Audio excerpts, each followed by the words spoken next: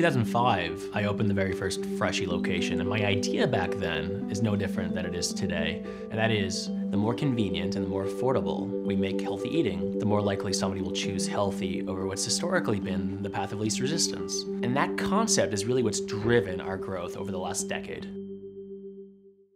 Since starting Freshii, I have literally done it all. I opened and managed the very first restaurant. I did menu innovation. I remember there was a time that I didn't think I could ever leave the cash register because nobody could work the cash faster than I could. But most importantly, what I've done is built an incredible team who are now business partners and owners as we've become a public company.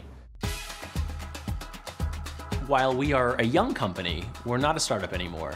And we've been doing this for 12 years, and we've had shareholders in the company for about 12 years. And to avail them of some liquidity was something that was just really important to me. And so you could do an IPO, or you can do private equity.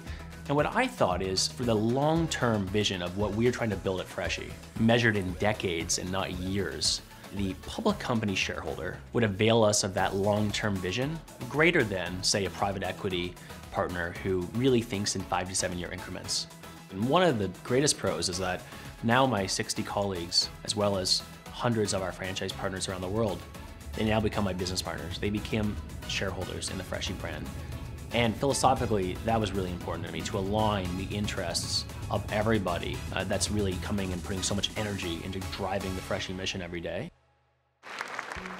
As we prepare to ring the opening bell and become a publicly traded company, I speak for the entire team when I say thank you for all of your support through this process.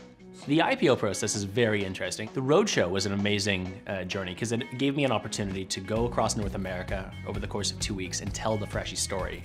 And it was amazing because we had what became almost 200 shareholders who wanted to actually invest in our IPO.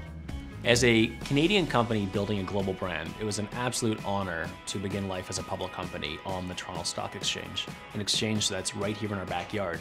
And I think, being a public equity on the Toronto Stock Exchange, that's building something global, that's doing it within the consumer space, is pretty unique. 10, 9, 8. What I love about the day that we rang the opening bell is within 2 hours of the opening of the stock exchange, we were back at Freshii HQ, executing on operational improvements. And really, that's what's the most important thing. Driving the business every day is what will ultimately drive the long-term value creation as we become a publicly traded company.